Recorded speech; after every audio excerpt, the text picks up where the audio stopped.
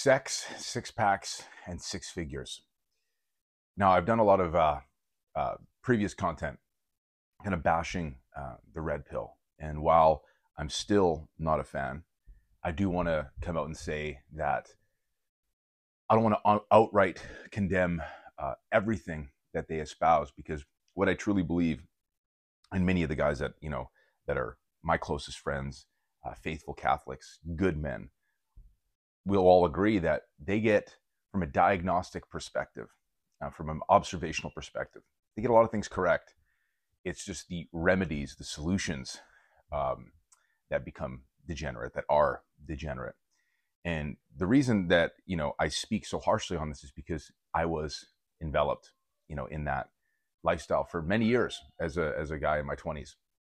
And so what this video is about is what's commonly touted as like sort of the 3 points or 3 pathways in which a man gains some kind of, fulfillment or, enjoyment or enlightenment, if you will, for lack of a better term, in his life: sex, six pack, and six figures. So racking up your notch count, getting in really good shape, and pursuing financial success. Now, these things are not bad.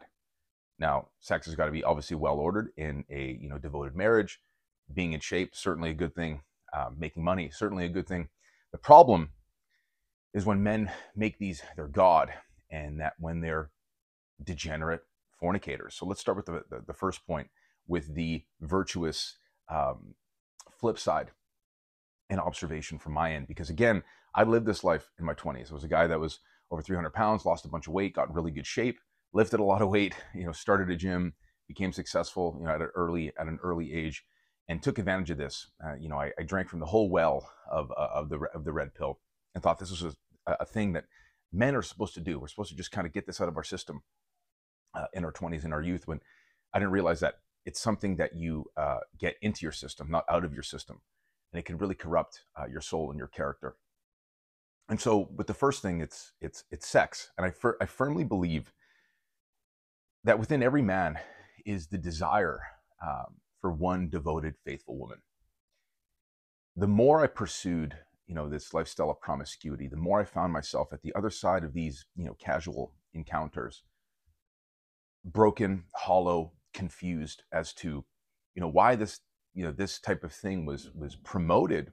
But I was feeling continually worse and worse and worse, not only just for myself, but for, the women I'd be doing these things with. That either I was hurting myself, I was hurting them, or as a combination of both. And I mean that from like, an emotional heartbreak type of sense. It never really quite felt good or gratifying. Some guys would say, hey, it's easy for you to say you experienced it, but I think it's really important for us to understand the vicarious, or to learn vicariously through other men that are saying, hey, listen, like, there's nothing for you here. And I found myself at the end of a lot of these encounters saying, I just want one woman. I don't know what this is all about. I think I was sold a false bill of goods, but I was kind of shoving that beneath the surface, because I thought, oh, that's what simps do. That's what nice guys do. This is what I'm supposed to be doing as a man. And then when I finally met my wife, suddenly I felt like I was no longer worthy of a good woman's love, because the more I treated others like cheap sexual objects, the more I, indirectly treated myself like a cheap sexual object. And then now, as a devoted family man and a faithful husband, I realized that all the things that I was seeking, I found in a devoted, faithful marriage. So what do I mean by that? So sexual promiscuity is promoted, but the flip side is chastity and being faithful to one woman. Guys, I can't say this enough, that the right woman is a force multiplier, the greatest force multiplier a man could have in his life. And it could be an equally destructive force too, if he doesn't, vet her properly. Maybe that's a story for a different day, but it could be the greatest force multiplier. My wife certainly was. I would not have been, or not have become the man that I am today without her influence. And so, and from a multitude of different angles, this is exactly how God designed it. And it's so much better than anything you could experience living that promiscuous lifestyle. I think most guys that are living this lifestyle are lying to themselves. They're just enslaved to their flesh, but really deep down, they want one woman to grow with, one woman to love, and one woman to create a family with. And so from a sexual satisfaction standpoint, you can look everywhere online. There are many studies that show the men that express the highest degrees of sexual satisfaction are married men. So if it's about sex and pleasure, then why don't more men get married? Now, there's certainly an argument for, legal marriage not being a good idea for modern men, and I certainly have thoughts on that, and how covenantal, sacramental marriage is far more important. But the point still stands. Having the experience that I have, and looking back with what I have now, from a physical pleasure standpoint, mental, spiritual, emotional, what I experience now in intimacy with my wife is a million times greater than anything I experienced before with those casual encounters. Again, another thing that a lot of men want to ignore, and they'll throw all kinds of copes about it, but that's the reality. Is that when you reduce a someone to a something, and you use them mainly as a means of a masturbatory device, you're doing that to yourself as well. You're cheapening the sexual act that's meant for procreation, that's meant for marriage. And a lot of men are going to end up on the other side of 40, 50, 60, regretting this experience that they had. So the flip side of sexual experience of that sex, six-pack, and six figures equation is chastity. And so now the second thing is six-pack. So again, this is not a bad thing. I want to quote Pope Pius XII. So physical strength is God's gift to women and children in society, and that it's an effective antidote to effeminacy. These are all great things, but what's really interesting is that if this is not well ordered, if you're just want a six-pack for the sake of having a six-pack, and you're obsessively looking in the mirror, you're taking these vain photos, or you're lifting weights and trying to attain a level of strength, and where your meaning and your purpose, you're putting this thing on a pedestal, it makes you effeminate. I know a lot of very jacked guys, very lean guys that have a high degree of physical fortitude that are very effeminate guys, because they're highly, highly, highly obsessed with their diets. They're highly, highly, highly obsessed with their physiques. And I was once this guy as well. So something that could be so useful in cultivating masculinity, and especially as a man who's faithful, grace builds on nature. And it could be a really powerful tool of redemptive suffering. But the line between redemptive suffering and vain suffering is so thin. It's a very shallow line, or could easily become vain suffering for the sake of it. And so when it's well ordered, when you train to the glory of God, when you train to sort of reconnect with your origin of painful toil, what I mean by that is what was Adam's punishment after the fall? It was toil. It was labor. And I'm going to quote my good friend Will Nolan, because he's got so many bangers. It reconnects a man with the desire to grip the broadsword and go into battle. Now that sounds really dramatic, right? But there's something very primal and very satisfying about lifting weights and struggling through a set and locking it out and completing it and attaining a higher and higher and higher level of strength. But strength just for strength's sake, or leanness just for leanness sake, is an effeminate pursuit.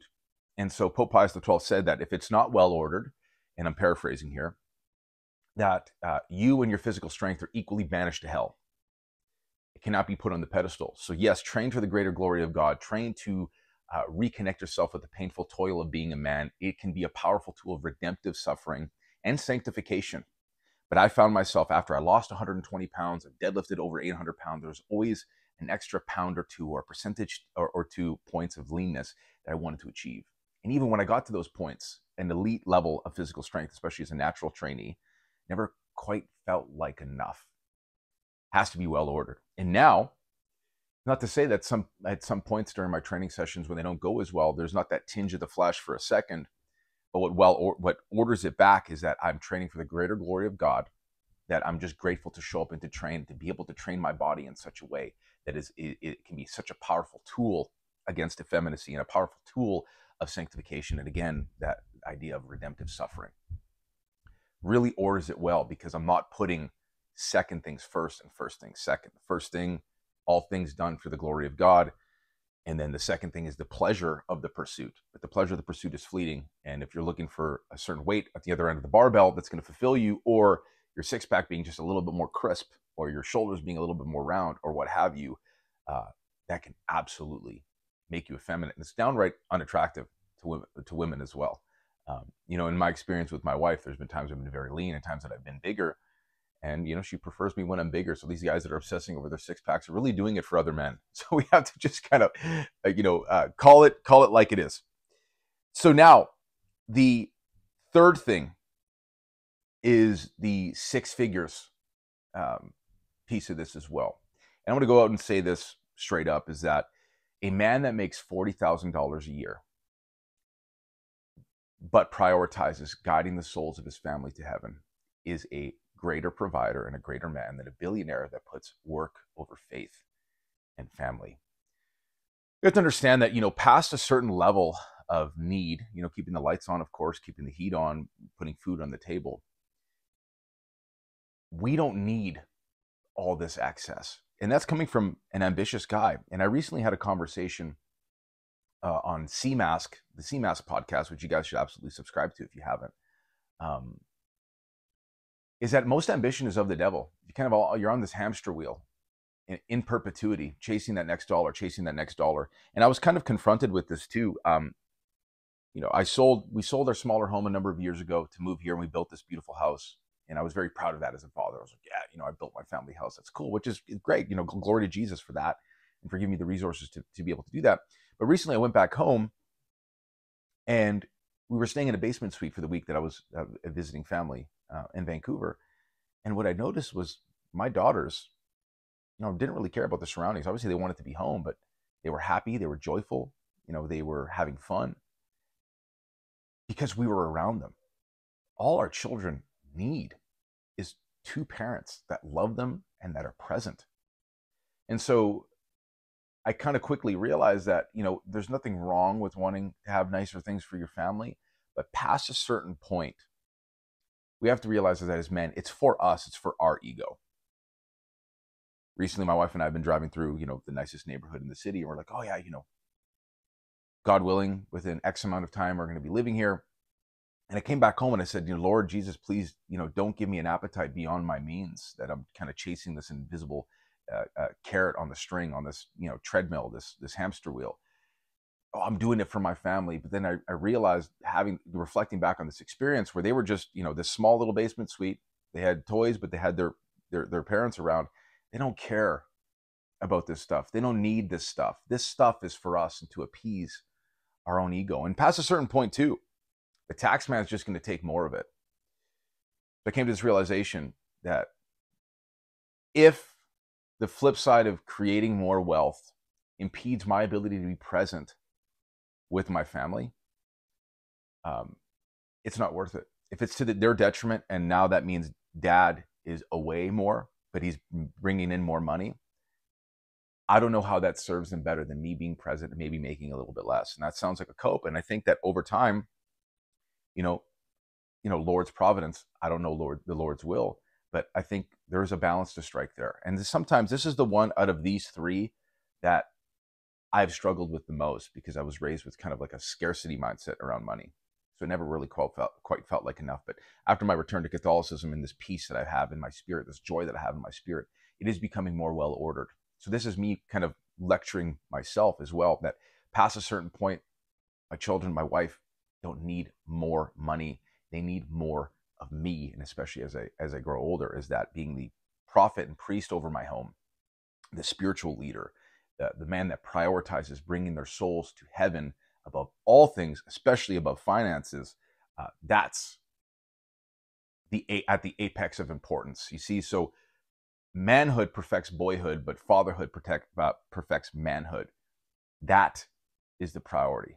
Again, just like training, just like sex, we're not putting second things first and first things second. The first thing is my duty. And that realization when we were in that basement suite, where my children don't really care where they're at, they just care that we're with them.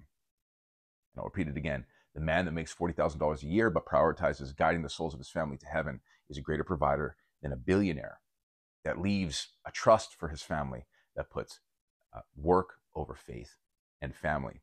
So this is the inversion, or I guess the virtuous flip side of the sex, six-pack, and six figures thing that's promoted all over the internet to young men, is don't get confused. These things aren't bad things. But when they're not well ordered, when sex is not within the container of a devoted marriage, when a six-pack is pursued for six-pack's sake, or six figures are pursued for the sake of six figures, these things are not going to bring you fulfillment. I experienced success early in my 20s, and I think it spoiled me a lot. And it never quite felt like enough. And now, where I'm at, financially, and where I'm at in terms of being a family man, I look back and I see this. It could have been any amount of money per month. There's always $1 more to be accumulated. There's always £1 more in the bar that I could have gotten. There's always one more girl, one more notch on the belt, so to speak. And all of these things, the pursuit of these things, brought me destruction because they were not in their proper place. And so I wish more red pill men could take the good and discard the bad. Because again, from a diagnostic perspective, they get things correct. It's the remedies, it's the solutions, it's the prescriptions that are degenerate. And so hopefully this is of value to a lot of men out there, that it kind of shakes them awake. Learn from my story. You don't have to make the same mistakes. That's it. Glory to Jesus Christ. Thanks for watching.